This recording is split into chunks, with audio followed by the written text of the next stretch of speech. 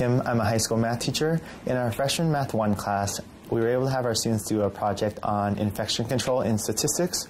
The purpose of the project was not only for students to be able to do understand infection control, but also be able to create visuals to explain these. So what we had students do was we had students collect data on how people wash their hands, how people open doors in the restroom, how long they wash their hands for, and how people cough or sneeze. And after that, they had to present their data in using a circle graph, histogram, box and whisker plot, and stem and leaf plot. So after they did this, they could not only relate the data back into visuals, they could also be able to explain it.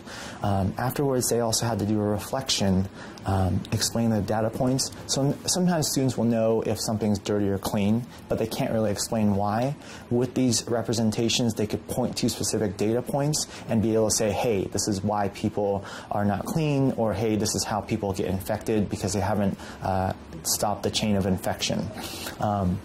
So with that, if students are able to explain content, write about it, and maybe even be able to create visuals on it, then they have a higher level of understanding of the content because of the multiple representations.